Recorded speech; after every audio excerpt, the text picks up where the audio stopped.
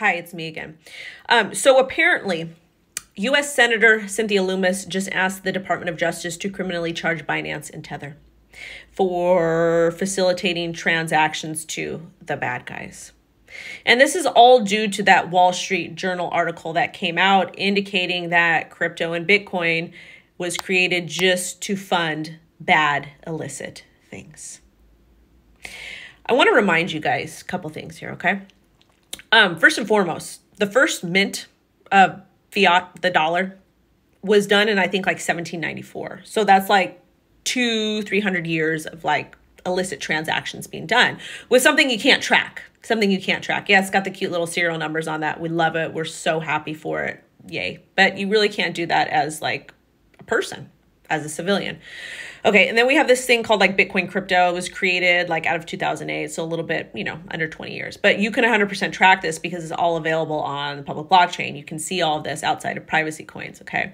So you can see all this public information. So essentially, crypto and Bitcoin actually helps you catch the bad guys and helps you catch when bad things happen. So you can like stop it, right? So that being said, this Wall Street Journal article cited incorrect information. This person published incorrect information and will not retract it. And it was like 99% incorrect. In addition to that, what was it, like 100 or 20% of Congress signed off on the letter from Ms. Warren, like indicating like, yes, we agree with her, even though this information is not real or not true, or mostly untrue. So we had that happen today.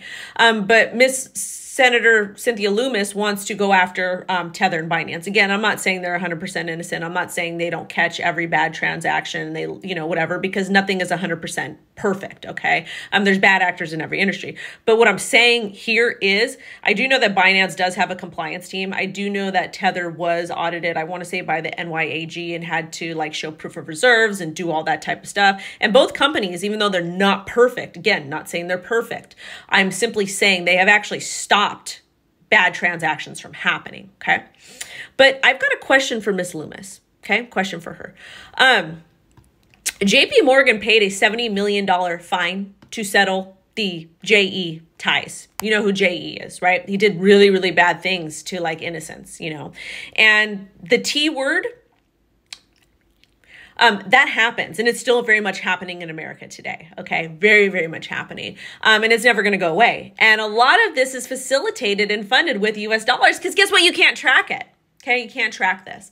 But what I find is very interesting is $75 million fine to settle. And it was even less than that because they actually donated some of those proceeds for the $75 million to organizations that help survivors. The interesting thing about that is a lot of those organizations that claim to help specific people, they were created by the people that are doing that type of stuff. And if you don't believe me, go ahead and research it.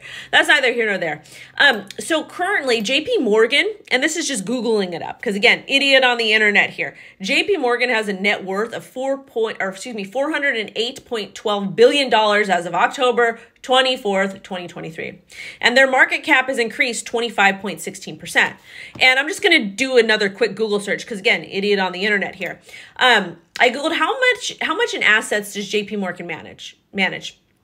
$3.9 trillion in total assets that JP Morgan Chase manages, and they are the 5th largest banking institution by assets in the world. The firm operates the largest investment bank in the world by revenue. So our good friends over at JP Morgan that facilitate transactions, and I want to say their coin just dropped too. And they just processed 1 billion worth of transactions on their private blockchain. So not only are these guys facilitating bad transactions, and other bad illicit stuff, harming innocents. But they now created a private blockchain. If I said public before, I apologize. A private blockchain to facilitate transactions, okay? So it's going to be private, so you can't track it just like cash.